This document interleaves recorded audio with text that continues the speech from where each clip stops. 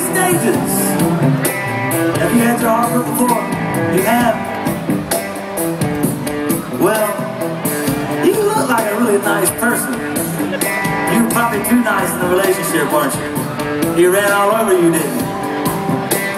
And when he dumped you, you probably moped around the house and drank red wine and ate a lot of bad food.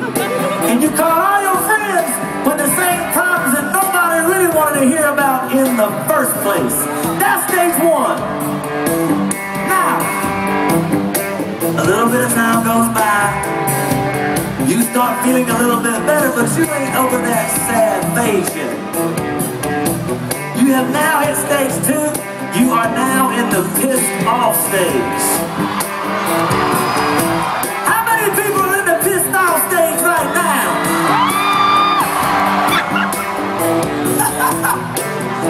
Go easy on alcohol, baby.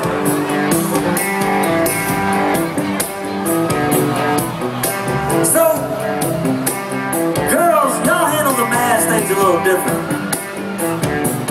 Y'all like do crazy stuff. Y'all like key cars and flat tires, and y'all do all kind of crazy stuff. Us fellas, we handle things a little bit differently.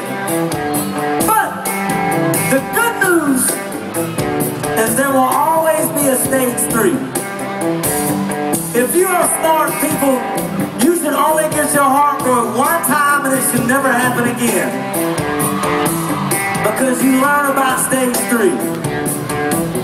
Stage 3 is that moment where you're no longer sad, you're no longer